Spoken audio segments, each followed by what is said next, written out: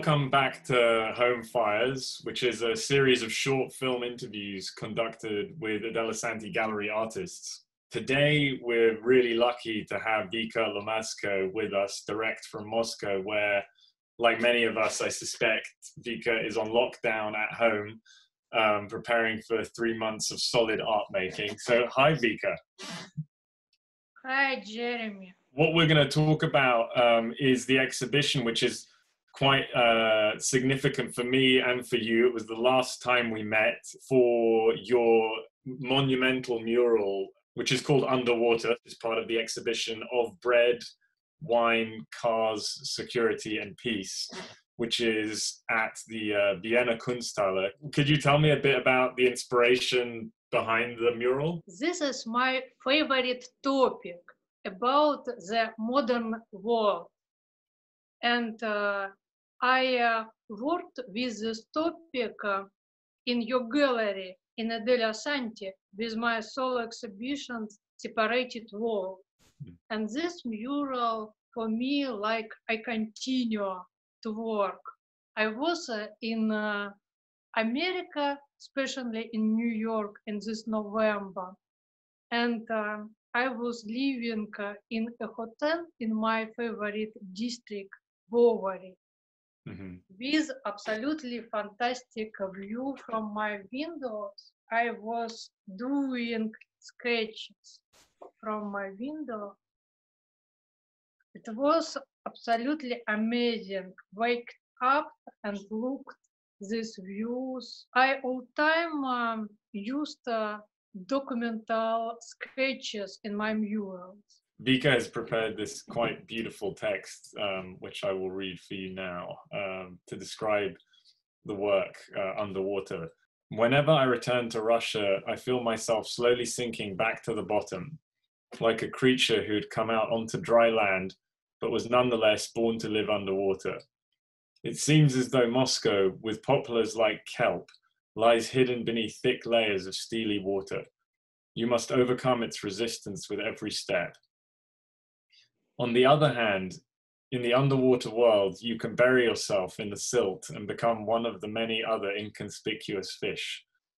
There's nobody to compete with and nothing to compete for, nowhere to shine, no major commercial temptation, while the chaotic life all around provides many subjects for drawing. From time to time, daring new creatures are born in the underground worlds in order to climb out onto the land with their thin legs and join the ranks of the gutted dummies, international artists who stand in the gleaming vitrines of the world.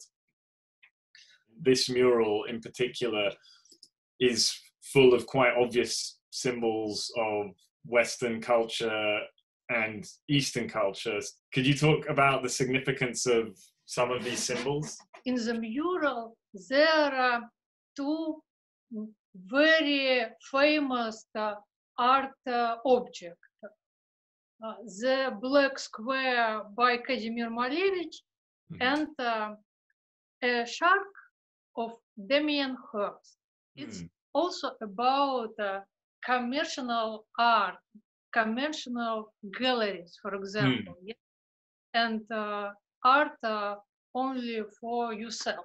On the right of the picture, it's your experience in New York and of America, which is above the water, and underneath is your experience. It's about levels of art world. On the top, international table with glasses with wine. Yes. On bottom, one very stupid and greedy fish. Most people know your work from your book Other Russias, which was sold all over the world, published by Penguin. And recently, in the last 3 years, you've been making very large murals. Why murals? Where does it come from? What brought you to the medium? I asked myself, is it enough for art only to document concrete cases, concrete social situations? And my answer is not enough. In big format, I can combine in one compositions a lot of cases from different times and different areas. It's my movement from documentary speech to poetic. I'm very love this process, physical process, because when I'm drawing on sketchbook, it's only my right hand, and when I work with a big wall, all my body in the working process, and it's really pleasure for me. Then more my wall, then more my pleasure.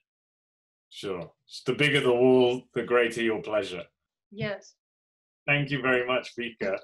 It's been fascinating, and we hope you all enjoy this film. Thank you.